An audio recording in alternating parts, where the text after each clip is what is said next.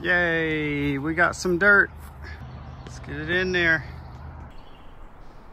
All right guys, we just got our dirt delivered here. We got our work cut out for us. We're gonna, hopefully I get some friends to show up here soon. Probably do most of it myself.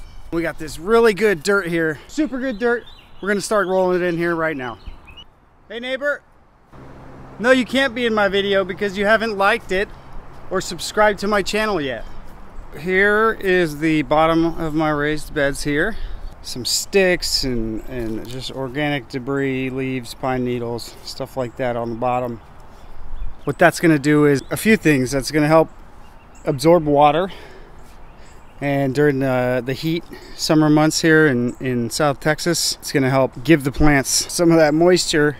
So the dirt's real expensive. We're using organic dirt we just got dropped off. The sticks reduce the volume of the dirt that we need to put in here, which is gonna reduce the cost of this garden bed, give it moisture, and over time these are gonna break down and just turn into organic compost. We've got 4 garden beds. Fed the dirt underneath this. We've got a layer of good dirt down there, manure and compost. Now on top of that, we've got these 2x10s we got from the hardware store. And it's 2 inches by 10 inches right here. Instead of a 2x4, it's a 2x10. And these are 10 feet long. And we put 2 of those together, so we've got 20-foot garden beds. We've got 4 3-foot by 20-foot garden beds. Let's get filling with some dirt.